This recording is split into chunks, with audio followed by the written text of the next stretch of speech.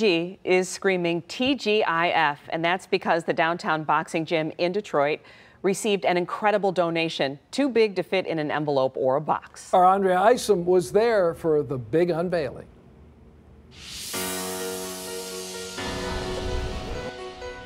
I'm emotional right now, but I really appreciate it, and I thank everybody that contributed to making this happen. Transportation is the key to it all right now. We have the resources here, but making sure that the kids get here every day safely is the key to making this work. The downtown boxing gym is a diamond in Detroit.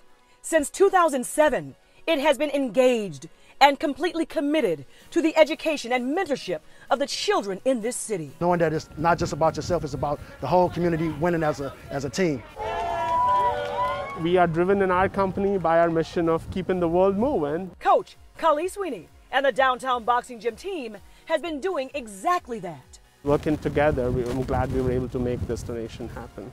So, on behalf of Detroit Diesel and Thomas Built Buses, DBG received this gigantic gift, a custom-created 76-passenger bus, which will allow them to transport more students and even expand its high-performing free after-school program. I've had the opportunity to volunteer on the board as well, and I've had first-hand insight how critical transportation is to the mission of the gym. Being able to move kids from their schools to the gym, back to the home, and that need became even more critical and more obvious during the pandemic. This place is so special because it was built for all the right reasons by one man who had a vision of success for children, and the energy behind that continues to make more people want to become a part of it. And I started out by myself and then two people, and before you know it, we had the whole community involved. Before you hit the gym, books before boxing. That is the motto. And with a 100% graduation rate, those results speak for themselves. Fabulous, fabulous model. We are privileged to be able to partner with them for the last 5 years. It is so beautiful, gives me so much hope for our collective future.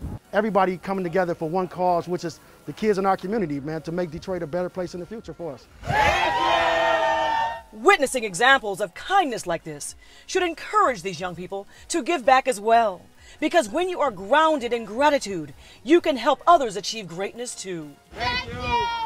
In Detroit, I'm Andrea Isom, 7 Action News. That is so great to see. Thank you, Andrea.